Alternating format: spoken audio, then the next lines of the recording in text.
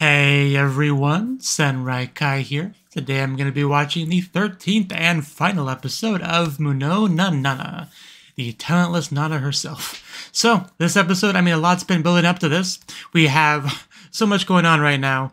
On the grand scale of things, we definitely have, like, what seems like the big hotshot Tsuruoka, right? He's supposed to show up on the island itself, right? So that's a big deal. He has some real final boss energy to him. We even had a line about guidance or whatever towards Nana, so I didn't really think about that line too much when I first saw it, but thinking back on it, like, I think the implication is that he essentially took care of Nana, like raised her essentially when after the parents were out of the picture. I think that was supposed to be the implication there, which would definitely explain the level of kind of brainwashing that she has, the current state that she's in. Like that brief line about guidance, really, there was a lot of information actually packed into that upon actually thinking about it. But yeah, that can be undone though, thanks to the wonderful Michiru, because that was pretty much the note that we ended off on. Michiru has Nana very, very much become like real friends with Michiru. And it's not just, some kind of facade sort of thing. And she got the full-fledged backstory on Michiru, which gave her a very solid understanding of her as a person, right? Because Nana in the back of her mind has had this idea that, there's some secret evilness or whatever to Michiru, but after all this, she can't really hold on to it anymore. So you get that great scene of her exiting the room and just looking at the estimated kill count, and yeah, I think we've really entered a new state for Nana, to really like actually self-reflecting what she's been doing, what she should do going forward. And it'll be interesting to see exactly what actions she takes in this episode after that. So we still have the murder mystery thing, like we haven't really completely solved that just yet. Like we have Jin talking to somebody who's probably the culprit, but it doesn't really tell me a lot. Rentaro, there was one scene that made him a little bit suspicious, but I like Eyes of Rodin, like very clear sense of guilt kind of face, but I could be reading too much into that too. So I really don't know too much. The idea of him cheating on Fuko was thrown out there, but again, who knows at this point.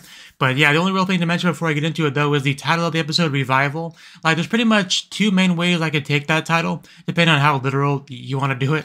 On the one hand, we have had Michiru very much try to enhance her abilities and revive people, essentially, so it could be a case of her abilities finally evolving, advancing, and she's able to bring back everyone that died, or at least most of the people that died. I don't know. That's one way to take it, or we take it a little bit less literally, and this is finally the episode where our boy Nakajima finally shows back into the fold, right? Because, once we got to be about episode 7 or 8, I started to think, okay, either Nakajima's not coming back, he really is dead, or they're saving this for the final episode. Because, once we got to be that point, that's kind of the only option, right? Like, if you're waiting this long to bring him back, it's got to be some big climactic final episode sort of thing. But, if he has just been gone this whole time alive somewhere, my only question is, where has he been? Did he get picked up by a fishing boat and they went on their merry way for a while, and then Nakajima's like, well, okay, I'm probably pretty late for class now. I should probably get going. Thanks for saving my life, guys. I really appreciate it.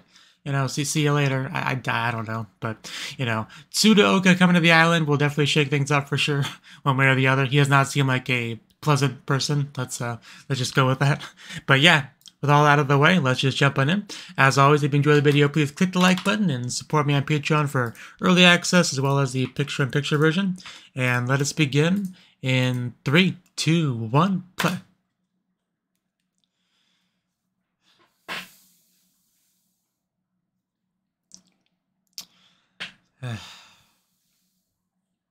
It wasn't me. Okay, now I get it. Now I get what we're doing. She would never forget that. Yeah, she's not a pleasant one. Yeah, I really can't blame the child for growing up a little bit on the traumatized scale. There's that stupid symbol on the shoe again, so we know that's Tsuruoka. Definitely not a nice guy.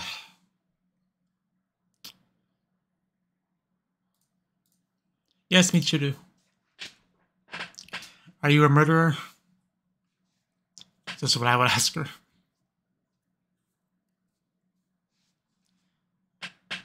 Understandable.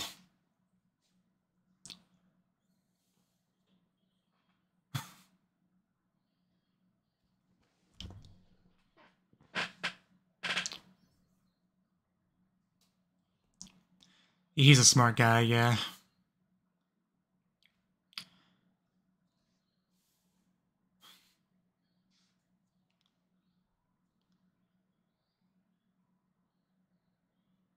Oh, okay.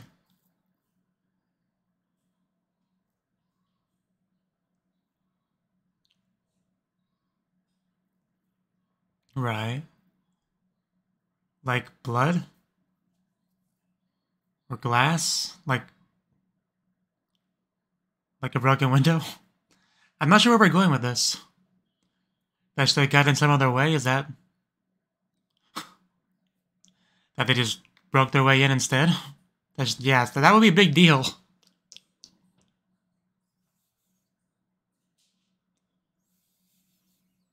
As one messy room.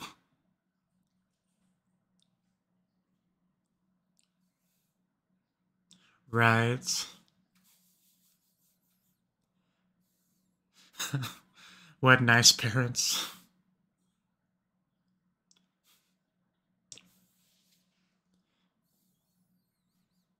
That is possible, but...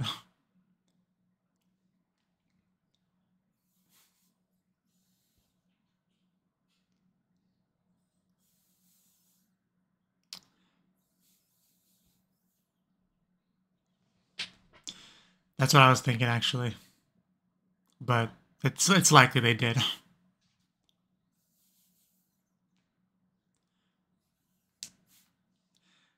Man, Michiru's making so many good points left and right.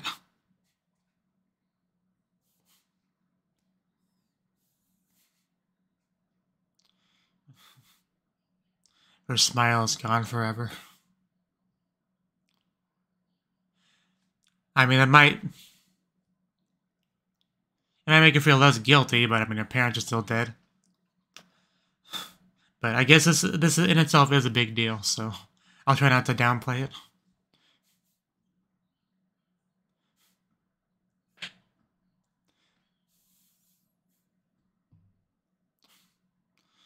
Man, Michiru is such an incredible friend.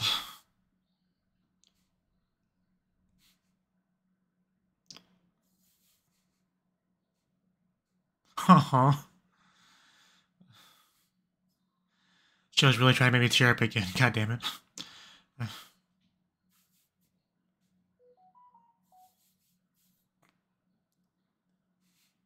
Yeah, of course, that's what she was thinking about. It's okay, Nana.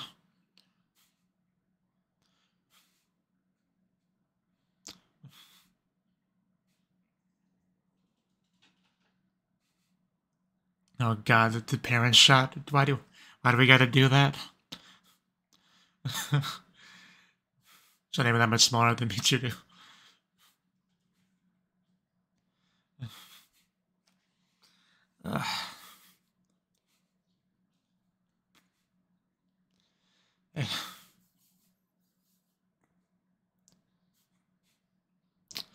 And Sudoka's gonna show up and try to undo all this progress. God damn it.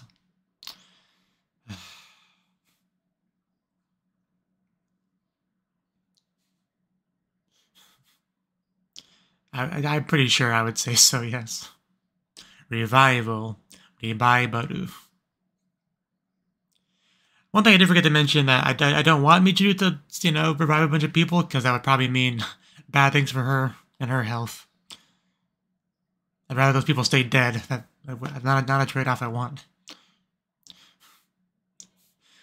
Okay. I almost thought it was going to be Sudoka himself.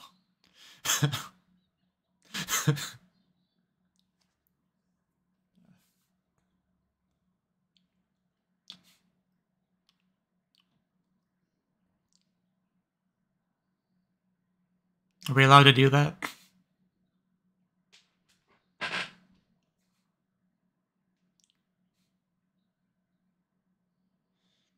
Yeah, but that doesn't seem very likely. Because Quinn Rentaro is pretty loyal, but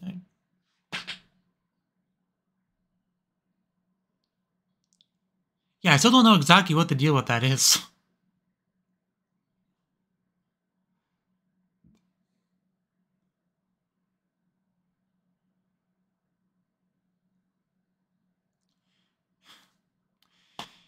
Yeah, Kirin has a good point. You definitely want to be on your guard until we know what the deal is. I mean, Nana's avoided murder before, you know. Avoided someone trying to kill her. But she might be put in a position where she has to defend Michiru, though. They are alone right now.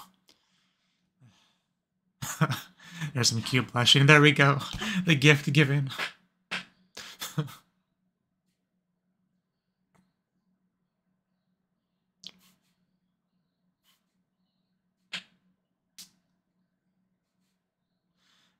Just hug you two.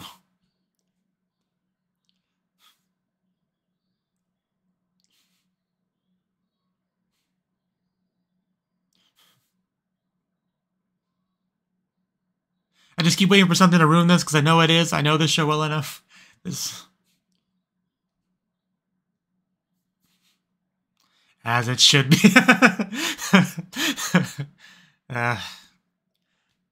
See, even the lighting of the scene's getting darker.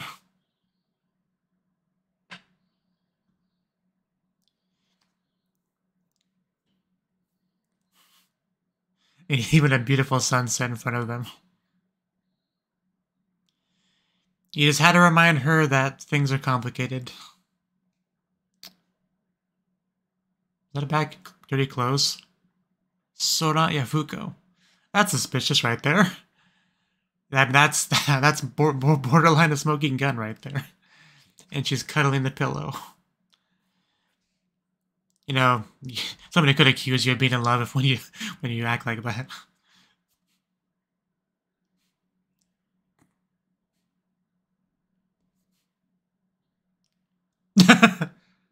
He's really not. My cat's sleeping over there.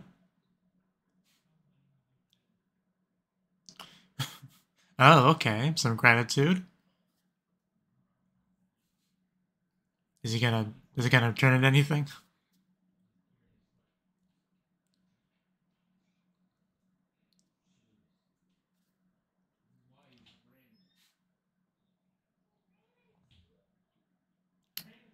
Yeah, that's a real problem. Yeah, she's a good girl. I don't know why anyone would target Michiru, though. She did nothing wrong. But there's a good chance for Nana's murderous ways to be used for good.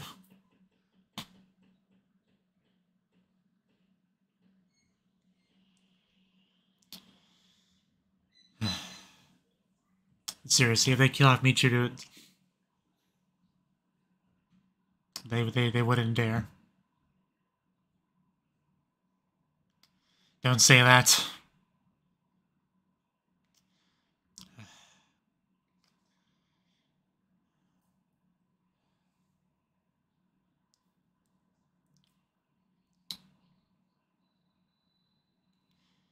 I mean, if there's one thing we could get everyone to band behind is saving Michiru.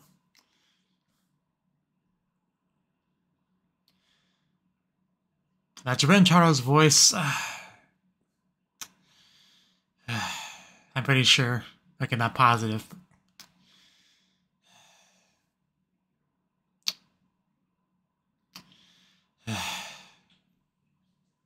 This is why we don't meet people in secret at night, Michiru.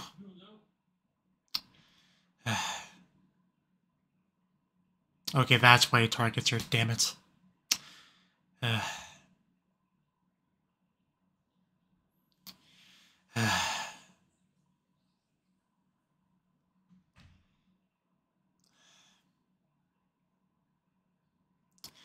It's amazing how quickly he became my most hated character. It's impressive, really. Nana, hurry up.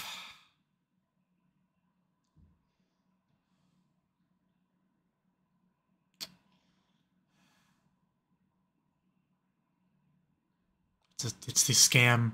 The Ora scam. Or that.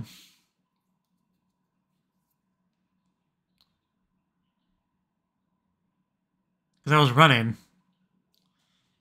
Sort of, I mean... I'm gonna find an enemy and kill it.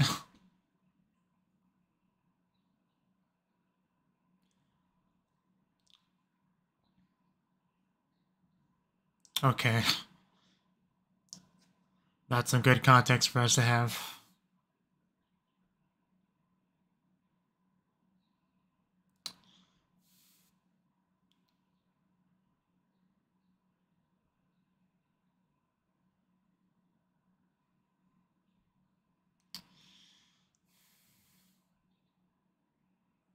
It's an amazing bow.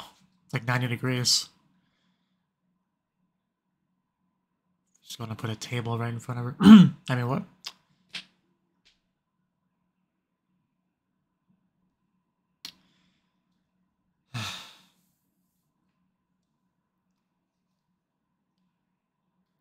That's such a cute pillow. Hopefully it does not end up being a memento to remember her by. Just I'm so worried. At least this gives us time, but...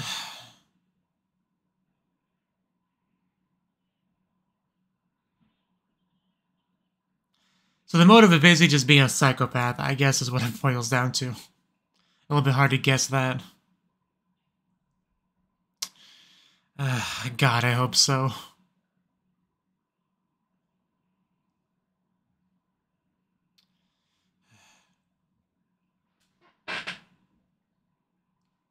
She's complicated, okay? Bad about the Nana right in front of her.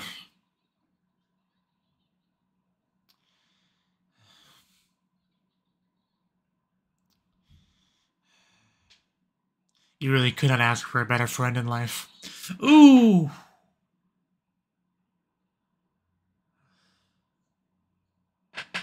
Thank you, Nana, but ouch. Good thing we have a healer right there, but... Man, she was fast.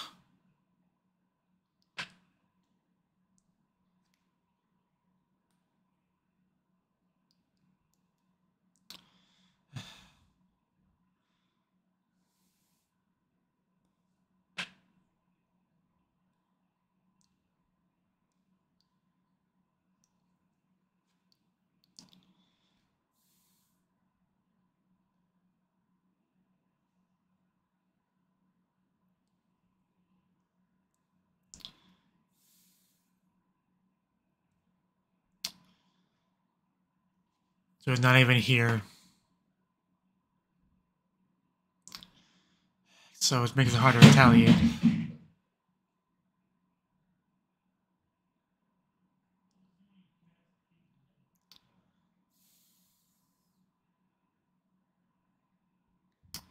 Okay. That explains the window.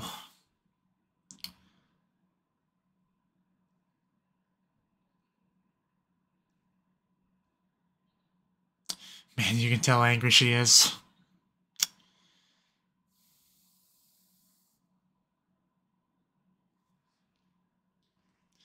Because she can't.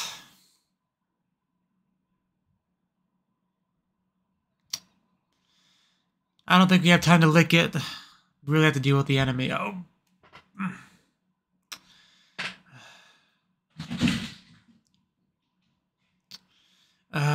We can't get out of this without somebody helping us. There's no other way. Maybe somebody can retaliate against his real body.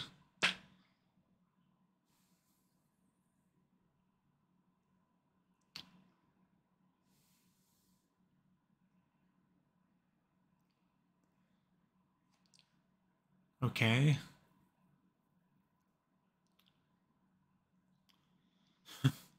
Are we gonna try to do something about the weapon?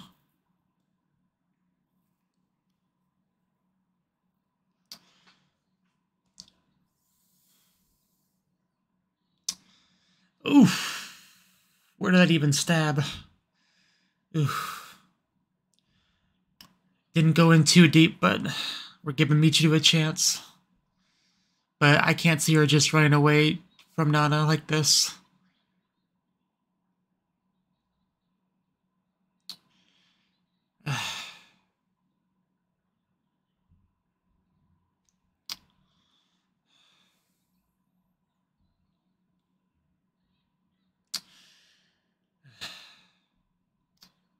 Oh, we're doing this now.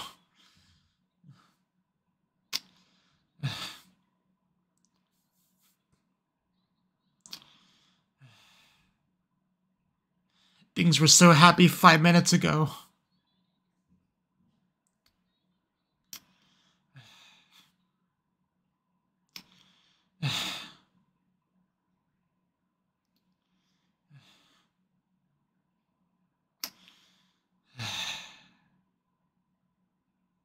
I mean, I don't...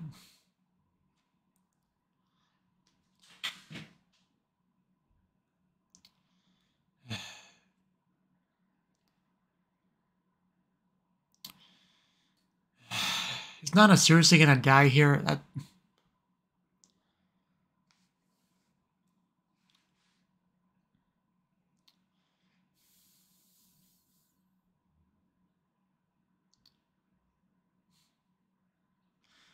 You're surprised? Whoa, a hand. On the real body, it must be. Kyoya or Jin, one of them has gotta be, yeah. Most likely Kyoya. Yeah, because I knew if she was gonna be saved, it would be from that, but at this point, Nana's taken so much damage, I'm not sure she's really saved. Her healer's gone.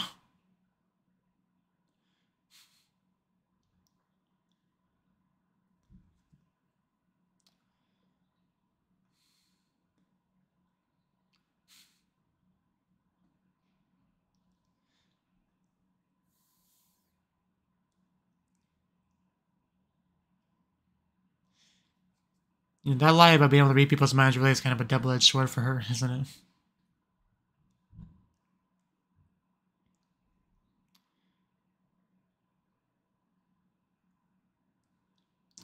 It is hard to fight a ghost.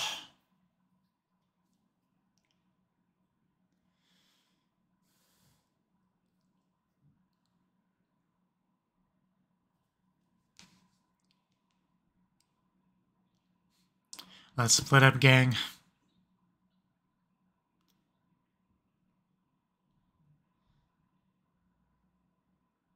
Yeah, it's hard to say. Although I think we can conclude at this point that it was not his job.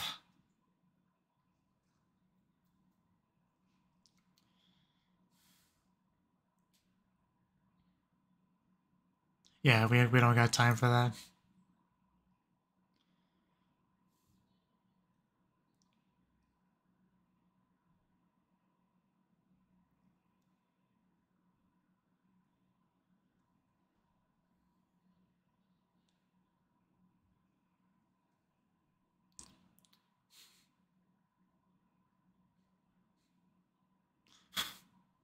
I mean, you two are friends, remember? Back in the day, the video game playing. Just not true friends like her and Michiru. Just casual, hang out once in a while kind of friends. But, yeah. You did something selfless.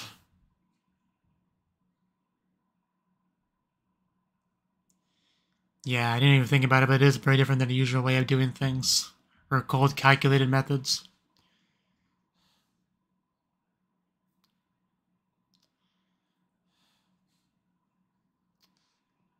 I feel like Michiru's gonna come back.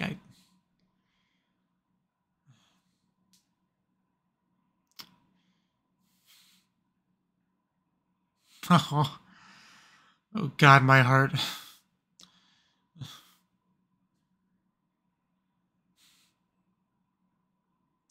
Oh, she did come back? Unless that's an illusion. I think she came back, though. Hopefully it's not too late. It's gonna take some serious healing power.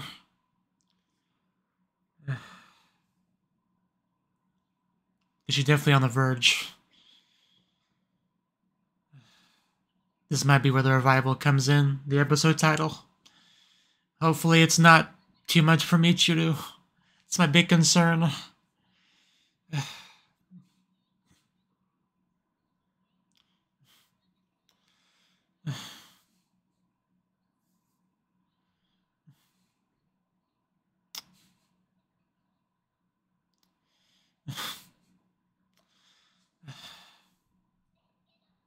Oh, that voice.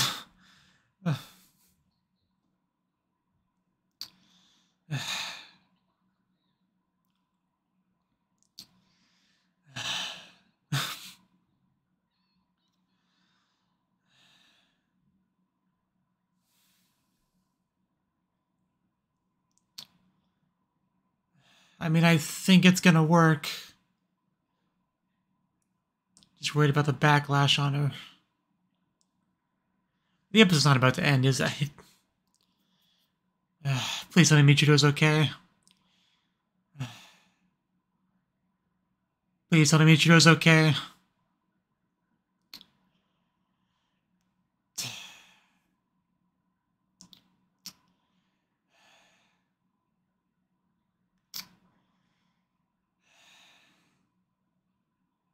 You're not doing this to me.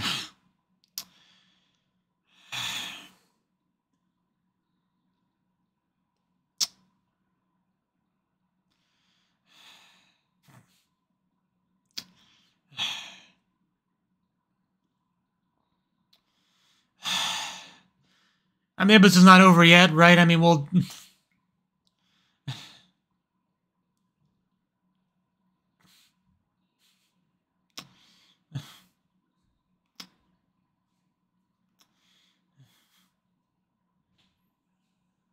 That's my question. The hair, yeah.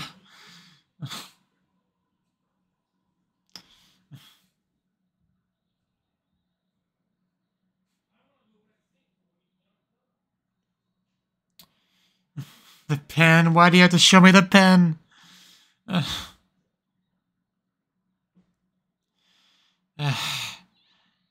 She's gonna be okay. Stop worrying me. We have an island full of talents.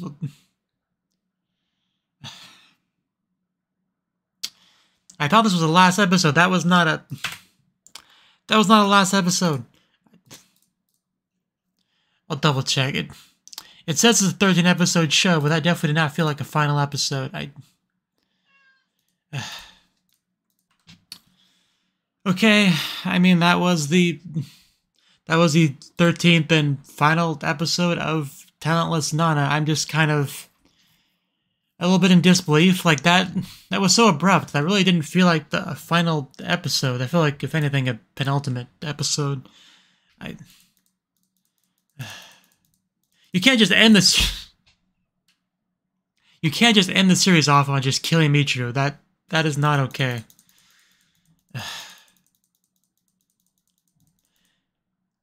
I mean, it wasn't too far off of what I guess on the revival title. Just instead of everyone or most of them, it was just Nana. I'm just not even sure really what to say at this point. There's obviously more to the story, just because there was talk about Gaoka, whatever his name is, coming to the island, right? I'm pretty sure that was mentioned last episode, and yeah, the story is obviously definitely not over. Like, is this just one of those, you know, screw you, go read the manga sort of endings? I guess it could be. I mean, I guess we'll just talk about the episode in general. Like, we had a lot of great Nana Michiru interactions this episode for sure. Like, last episode we had the big moment where they crossed that barrier into true, genuine friendship, and we definitely got to see a lot of the payoff in this episode. Just the beautiful friendship between the two of them, which was great to see. Like the Nana buying her the presents and all that. That was some really great stuff. You know, her embarrassedness over it and all that was really, really good. I'll be honest, I'm a little bit confused why Fuko's clothes was covered in blood if Rentaro was the murderer. Or more to the point, why it was hidden, you know? Because Fuko wasn't killed, I'm pretty sure. Unless that was the implication, that Fuko died off screen. I don't know. I guess that could have been the implication, but... I mean, did we see her after that? I don't know. But anyway, not important either way. Just because I knew we had such great Michiru Nana stuff. Like, I knew something was going to happen. I didn't know, and this could just be a, you know, the wishful thinking, copium kind of thing, but I didn't think Michiru would actually die from it, but I knew there would be some sort of incident where Michiru would be in trouble. So, I'm still kind of just like in the denial phase of the Michiru thing. Like, because of just how abrupt it was, I think. But, because, I mean, Nana did finally save somebody. You know, a show full of Nana killing people for the greater good in her mind. You know, final episode, she's finally made a real, true, genuine friend. And she gives her life for hers, essentially. Or rather, I phrased that wrong. Just somebody... how do I phrase that sentence? She, you know, defended somebody, right? And was going to die. But somebody that truly believed in her, which, you know, truly thought of her as a good person, somebody worth protecting and saving, saved her. One of the people that was on her hit list is somebody that saved her. Yeah, I talked before about how her mindset on things had to have changed because of Michiru, but, you know, just double that or triple that with what happened there, right? But, I mean, like I said, the fact that Nana was just tanking those stabbings like a boss, that was pretty awesome of her. I mean, definitely some of the best stuff she's done in the episode, you know, the most good person-like thing she's done in the episode for sure. After all that cold, calculated murder, you know, we finally get this heroic act from our murderous Nana. Our constantly lying, manipulative Nana. Finally acting like a hero. I almost feel like it would have been better if she just died there, narratively. I mean, I don't know what you'd do without your titular character, but... you know, that would have been a good way for her to go out, and then Michiru could become our main character. Is that so much to ask for? Like, I know Michiru would be sad she lost her friend and all that, but overall, I think I'd still take that as an option. But I mean, it was built up pretty well. The whole Michiru finally being able to bring someone back to life. I mean, I know she technically wasn't, like, fully dead, but this was still, like, the highest scale healing she's ever done. And, you know, the attempt to bring the other people back, I think, was really good build-up for this, where she finally was able to save someone on the brink of death using her abilities, which she wasn't able to do before. Usually just minor wounds and stuff that she was able to heal. This is definitely the most significant, because Nana would have died, without question. So you can argue semantics about how she technically wasn't dead yet, but for all intents and purposes, she brought her back. She would have been dead without the healing, so you can definitely argue that, yeah, she brought her back, in a sense. So, and obviously the show agrees, because the episode title was called Revival. But Nakajima did not show up. You know, my headcanon of him just rocking out on a boat, fishing, enjoying the sun, getting a nice tan, eventually coming back and saying, "Hi guys, did you miss me? How many tests did I miss?" That doesn't look like that's going to happen.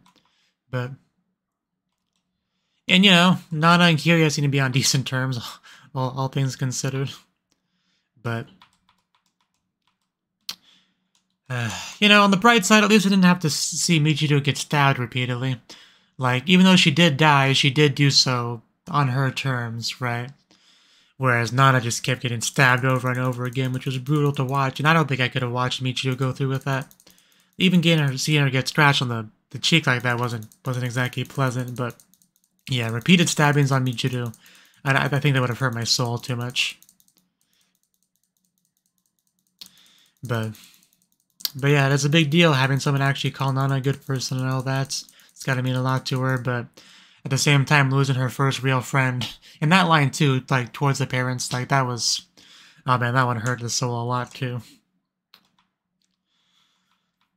But as far as the Rintaro being the criminal thing, I mean, that was a big thing that I thought about. Like, you know, couldn't he just go through the wall and attack him? But my only problem was I wasn't quite sure on the limitations of the ability, right?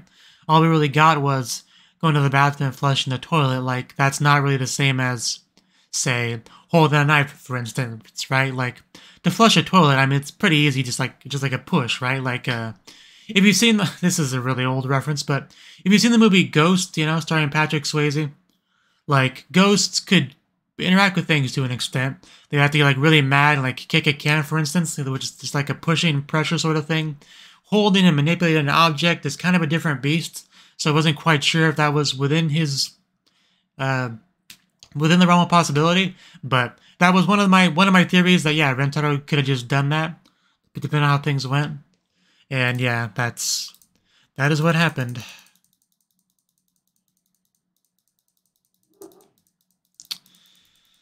But yeah, I think that's more or less everything I have to say on the episode. I mean, definitely a good finale aside from the abrupt ending, like I said.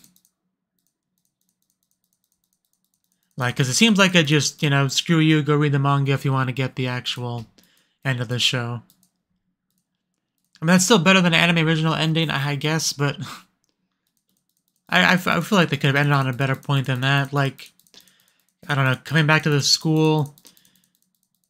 I at least would have liked them to go back to the school first. I don't know why I would have liked that, but just, I don't know, something about the way it ended off makes me feel like there's going to be a next episode. Just, I don't know, just something about that ending. I know there's not going to be. I know this is the last episode, but it just has that vibe to it.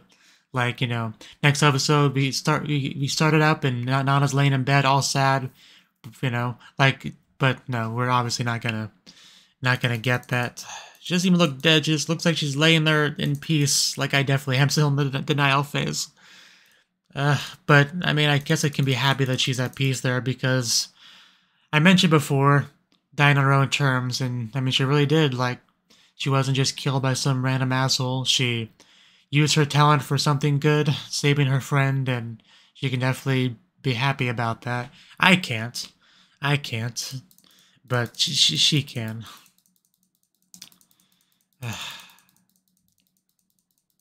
I don't know what to really say. Just, the longer I sit here, the more real it feels.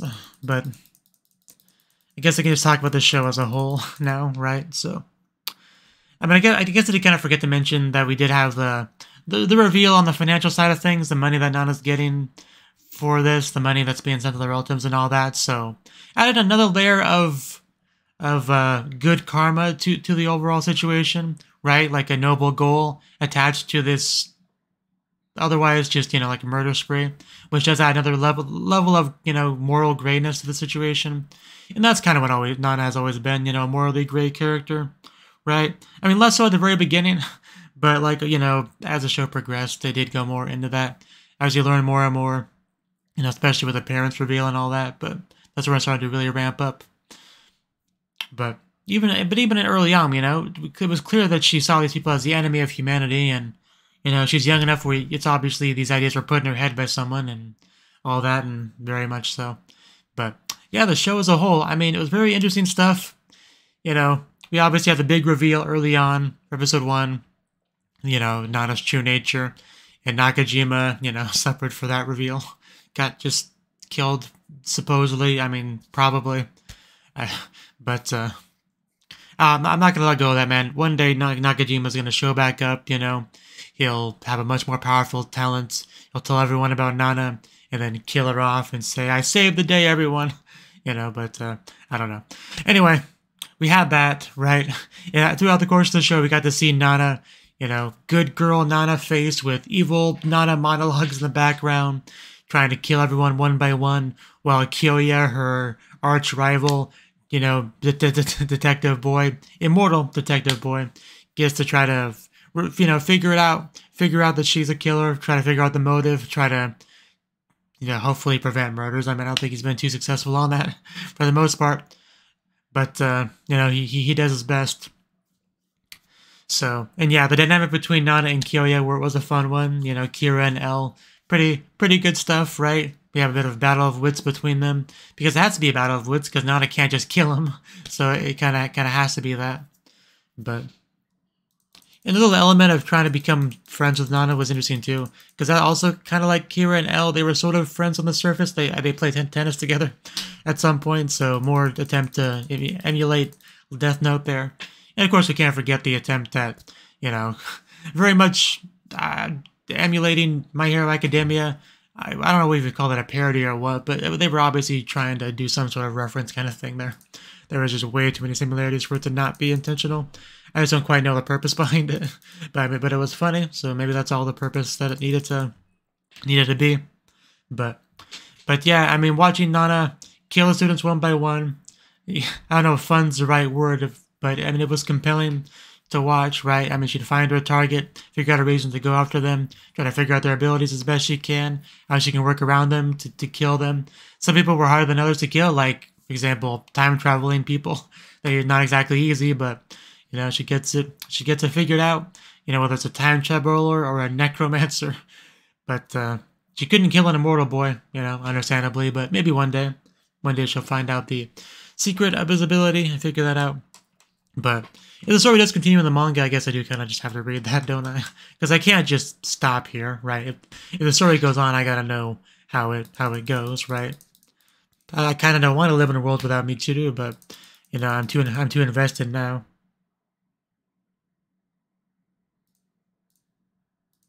But I mean, yeah, that one.